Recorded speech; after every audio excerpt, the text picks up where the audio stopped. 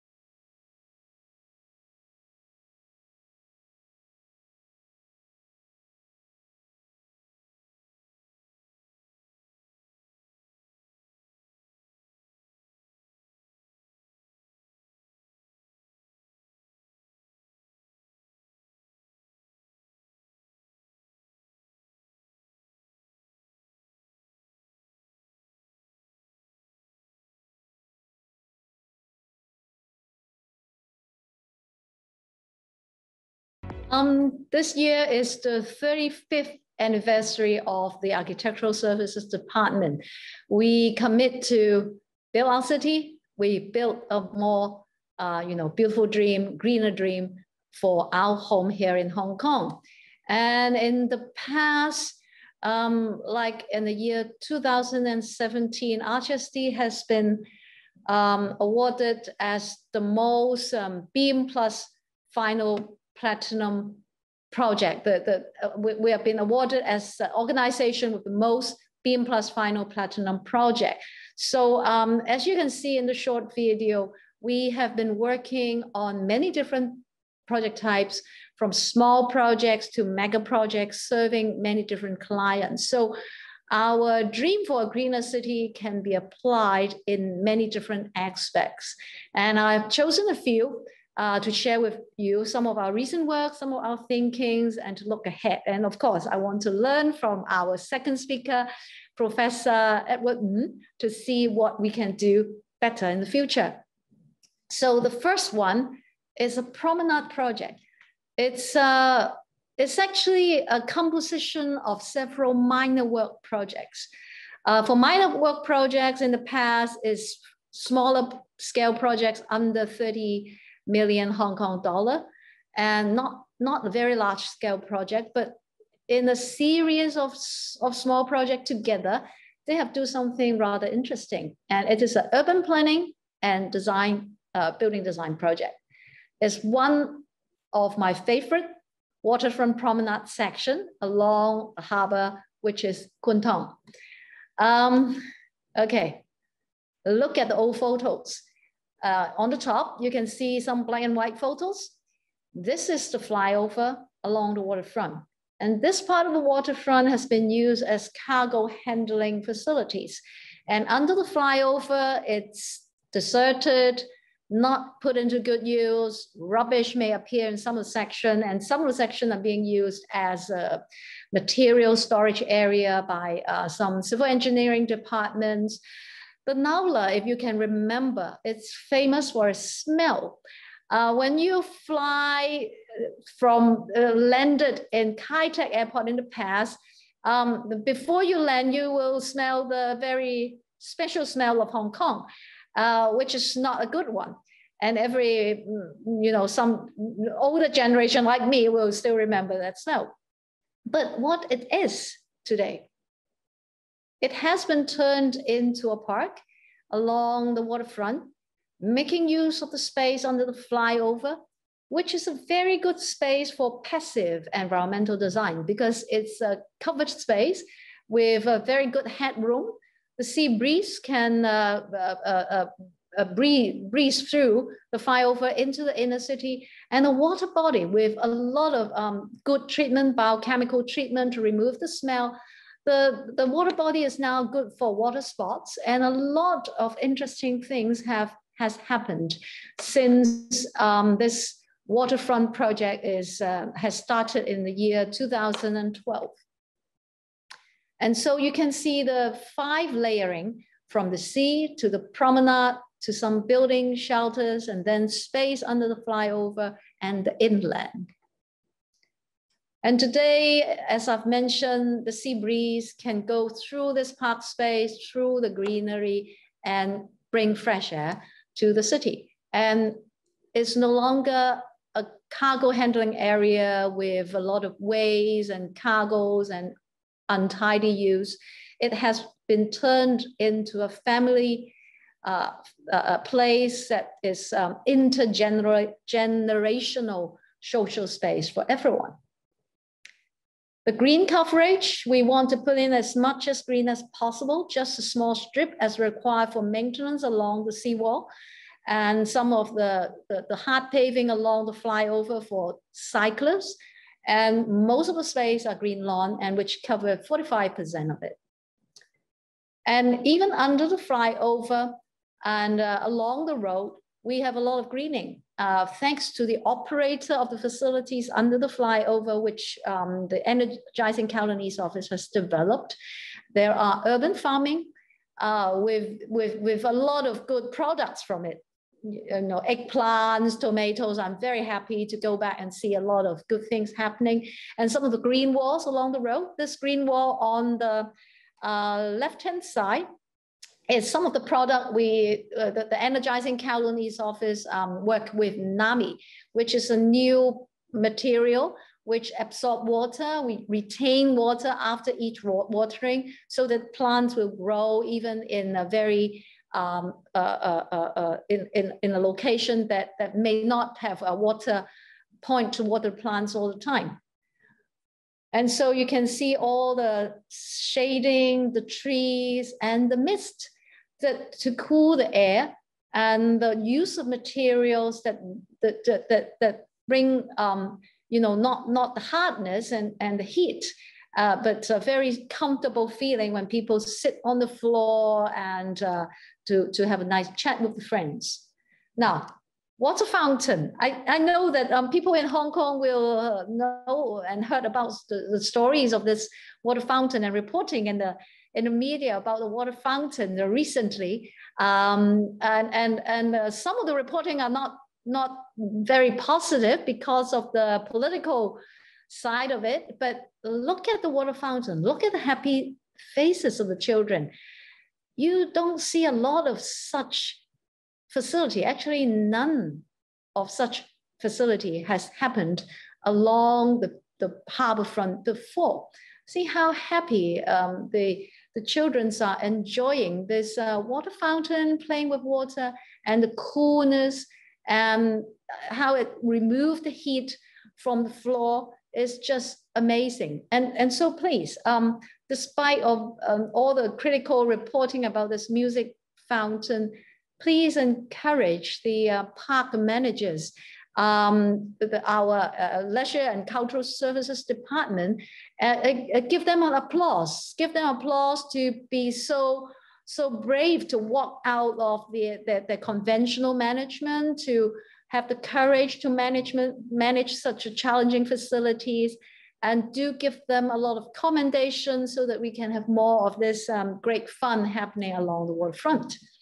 And some of the use of materials along this park, like the oil drums, they put cartoons on it, putting it It's a dual purpose. One purpose is a musical drum, so that if you have some percussion music along the waterfront, and another use of it is as bollards for the lorries, because there are still some lorries along this road which may be causing illegal parking. And the use of some wood and some fallen trees because of typhoon and various reasons, they turn them into benches under the flyover. And on the left-hand side, you can see the old photos and what the space is like under flyover. You can still see some of the waste materials, how it is being used as engineering depots. Nobody can get close to waterfront. Nobody can enjoy this public space. They are just all lorries and untidiness along the whole Heuben Road. But today, on the right-hand side, you can see the flyover being turned into stages where people can perform freely. They are turned into exhibition space, restaurants, coffee shops along the waterfront, urban farming, and a lot more possibility has been, induced into this flyover by the energizing Colony's office and also by the operator ALPS, which is an NGO who run all these facilities. And this is the gallery, the restaurant. And every time I look at it, I find it really, really amazing for such a long stretch of land under the flyover, with some imagination and a dedication to implement it and make it happen. It has been turned into an amazing urban space. See the piano, the little girls are playing on the piano. And this is the energizing Colony's office. I've been sitting in the yellow box on the second floor for almost 5 years. And I've helped to promote this project. And the office itself is an energy efficient building. It takes advantage of the space under the flyover to provide shade in its internal courtyards, natural ventilation from the sea breeze, and some daylight that was collected into the internal courtyards. And the materials and the steel column is recyclable. And the offices are make use of old containers, used containers. Okay, so much about an urban space project along the waterfront. Some of our new examples, columbariums. Now this is a columbarium under design in Wahapsat. And the site is into the hillside. So the building also sits into the hill. It is a consultant project. It's done by Dennis Lau and Chen Man. And the design team has very nicely composed the building like 2 butterfly wings with a central air corridor to drive wind through the building, and a series of sun shading device, terracing, and also some water body to bring coolness to the area, and a large area of greening, and also photovoltaic panels on the roof. And this is the site. And this is how the foam would drive the air through the building. And the area of greening is very high. It's 1,700 meters square, which is equivalent to 3 tons of carbon dioxide per year. And this is a sun shading device that also arranged in a very interesting shape to fit into this natural environment, and also it's shaped like a butterfly. So the sun shading device also are inclined to give rhythm to the whole design. And this is a central courtyard and the greening that is filtering into the building.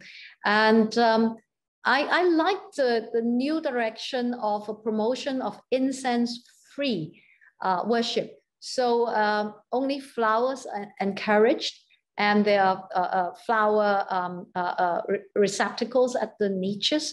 And if the incense-free culture is more popular, I think this sort of building has very, very high potential to design as a zero carbon building. the only high and heavy energy consumption is the incense burning, the joystick burning.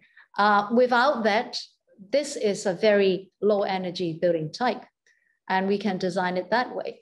So for this building, the target is 15% energy saving, with more than 50% building materials are built from modular units, including the E&M services.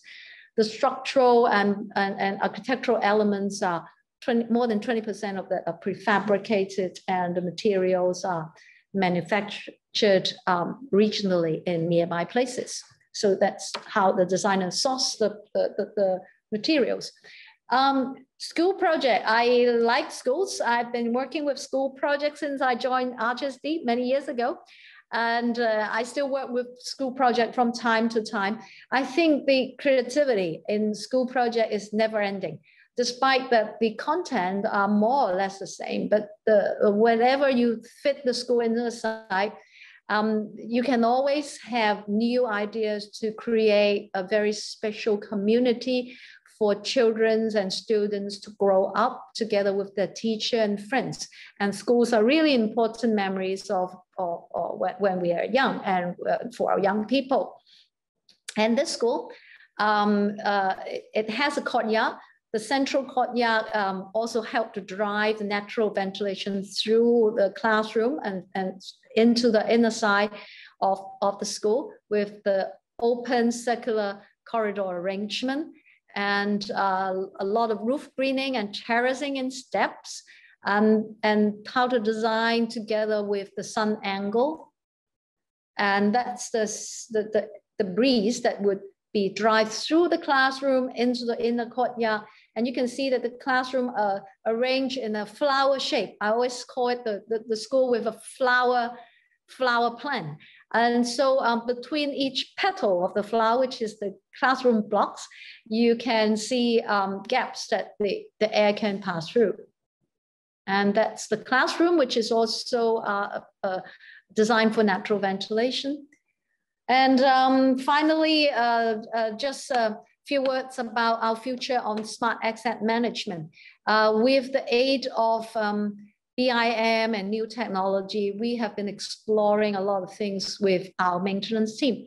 HSD don't just design and build buildings. We also maintain our own buildings for the rest of 50 years or 100 years until they are demolished. So we have a very heavy responsibility for the building since they were born until they are demolished. And so at the same time, it gives us a lot of resources burden, because if we don't maintain the building well, we don't design it well, it will have a lot of problems. And at the moment, we have 8,000 buildings, and half of them are over 30 years old. So you can imagine we must explore new methods, new technology to help us to manage and help us to maintain this building more efficiently. So with the new movement of BIM, we have much better design data so that we can make use of the data for facility upkeeping and to feed the data into our system so that we can predict the preventive maintenance measure that is required. So on innovation and technological advancement, in the future, our new buildings will incorporate sensors so that they know when there may be a water leakage problem in toilets so that our maintenance team can attend to it. We can capture the energy information so that our air conditioning system should be designed automatically and adjust itself automatically to suit the occupancy inside the building, more greening and more, smarter toilet management system. And on the passive design, we have also studied the sponge city concept, how the paving material matters, how we can prevent flooding or collect the water from the flooding and manage it well before it is absorbed away. And also the facade design, how how can we design better facade for sun shading and ventilation and all that. So this is the end of my very short presentation. And we are really proud to serve Hong Kong in the past 35 years. And we will continue to build a greener city for our citizens. And we will serve our best to build a healthier dream for everyone. Thank you.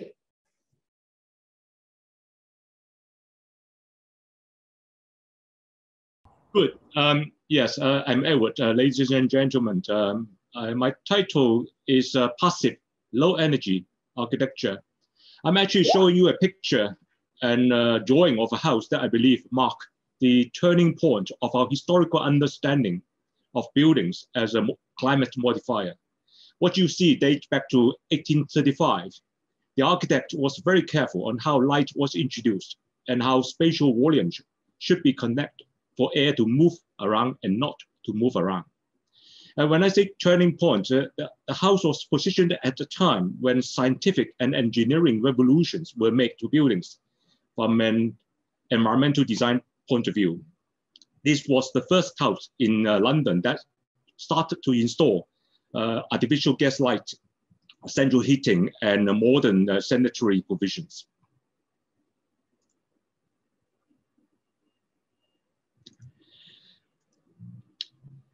In the early 80s, I attended a very good dinner in London as a non-architect. I was told by the then chairman of the CIBSE that these were the 4 greatest inventions of the modern world. They are toilets, air conditioning, lift, and artificial lighting. He was right. Actually, the 4 great inventions had allowed us to design buildings that kind of defy gravities and the natural environment around us. No more we need to worry about the temperature and dim light outside. We only need to switch things on. In a way, he countered that if we were to master the art of these 4 great inventions, we should have no problem achieving our goal of net zero. I have been wondering. Now, these 2 organizations have told us many things about how to design our buildings to be environmentally friendly, energy efficient, and comfortable. Remember the house that I showed earlier and the turning point I talked about?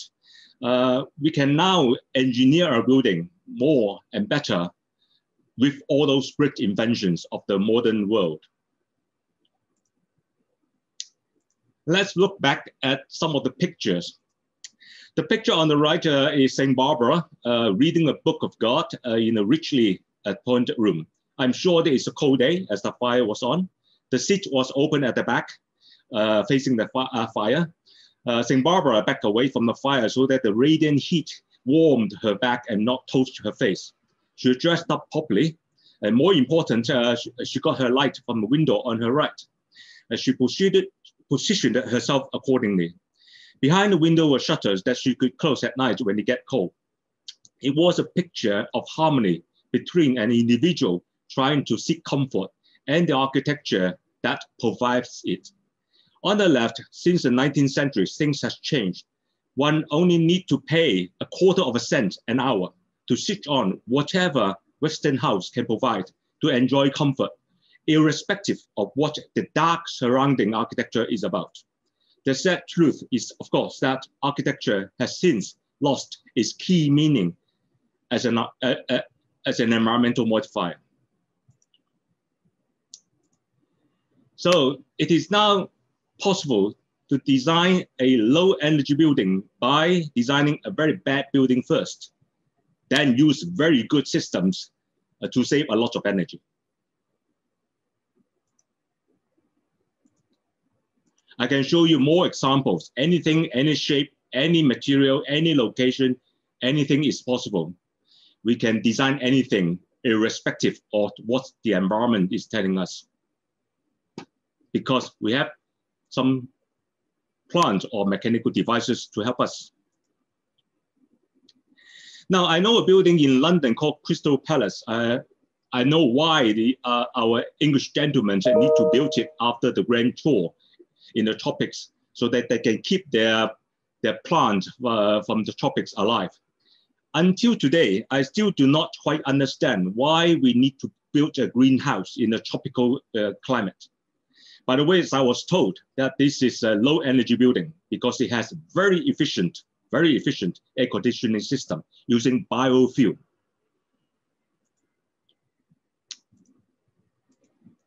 Since the 1850s, we all know what has happened. We have the 4 great inventions of the modern world. I still remember the oil crisis in the 1970s. It was a starting point of our energy efficiency quest. We started to realize then that we need to use less energy. But look at this chart. What has gone wrong since 1850? And more importantly, what has gone wrong since the 1970s? I'm still wondering. Now, let me go back to some fundamentals. As professors, we always go back to some fundamentals. And forgive me, I have to be so simple. Let's take the osculating line as the outdoor environment and the horizontal line, the state of human comfort.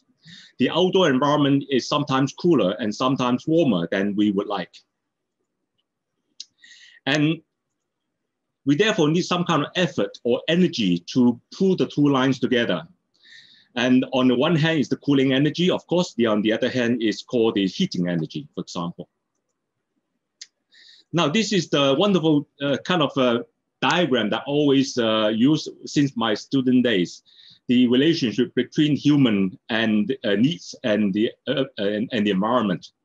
In a way, when we try to design passive building, we start with the outdoor environment being the curve number 1, and then we work on the microclimate before we move on to the building design.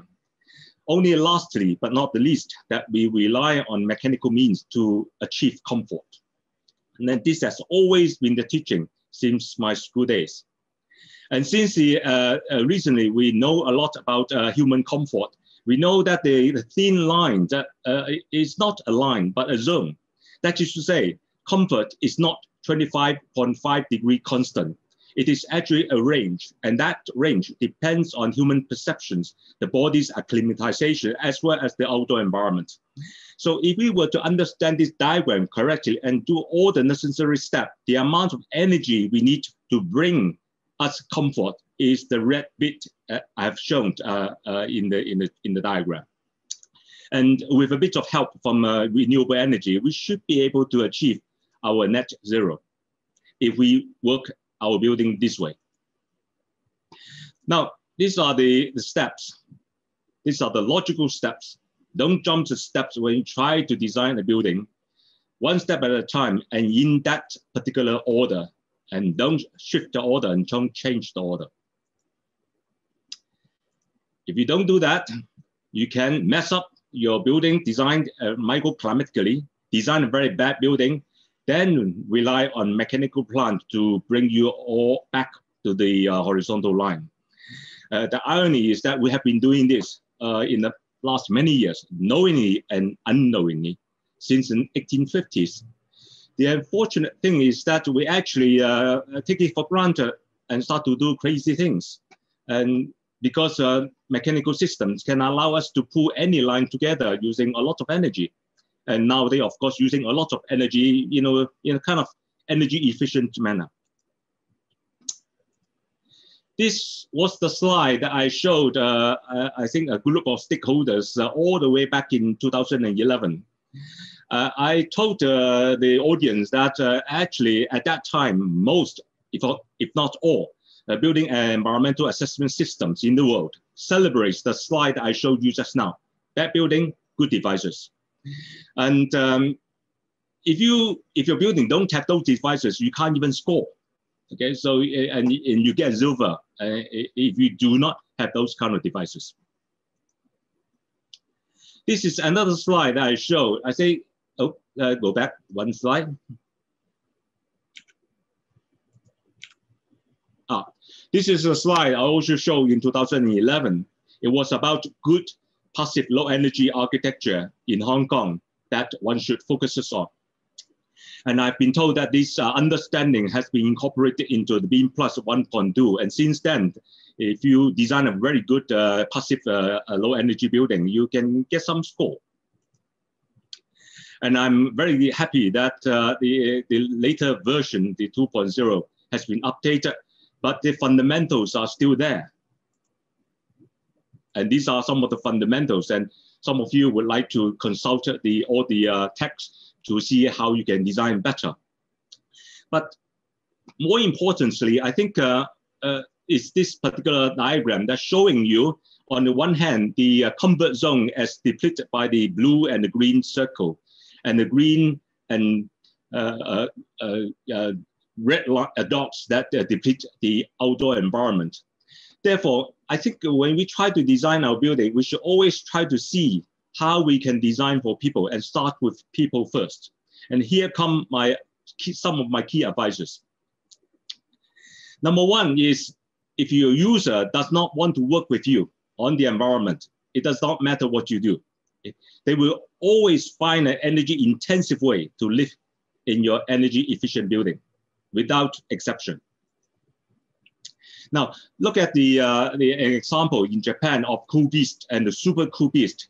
When they started the framework, they start with people and start with how they dress, about the idea, about the working style, about how people work in the building and not the system that occupy the building. So I always believe that if you somehow design a building that people can enjoy when they try to live an energy efficient lifestyle, that would be good. Let people move around so that they can somehow find comfort themselves. Welcome people with an environment before they come into your building. Let people relax outside your building to continue their work comfortably when they get tired. Shade the sun always before it gives you all its heat. Okay, this is very important for the tropics. Shade the sun, shade the sun, shade the sun. And let people feel the air movement. Our air movement itself is not very good. People need to find a way to feel it. Let people feel the day of the time, and also, as well as the movement of the daylight. Don't forget, humans' biological needs to have contact with the outside. It is extremely important. And provide spatial environmental diversity that people can choose how to behave.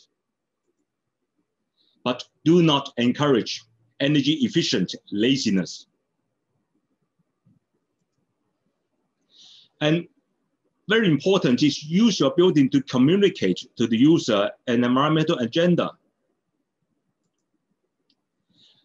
Very important, don't design to save energy. Design so that people like your building so much that they will live to save energy. And that is most important. If you don't do that, you have to watch out for this Jevon's paradox. Fundamentally, it says if people don't buy it, energy efficiency due to technological advances can only lead to further resources demand and an increase of resources use. That has been proven economically. And that is what we nowadays known as rebound effect. If people don't want it, people will find a way to bypass it. I can talk a lot more, and if you want to hear more, you have to come in to become a student at UHK, and I can tell you everything that I do not know. Now, I would like, at this juncture, before I end my lecture, to introduce you two books. Now, my teacher, Professor Dean Hawkes, always told me to design a good living environment for people technically is not that difficult. However, it will take you a lifetime of learning to design a good living environment for people poetically. So let people feel, let people touch, taste, smell, hear, and see the environment. More they like it, more they will respect and treasure and try to protect it. Don't do it the other way around. Don't try to massage the building. Try to work with people.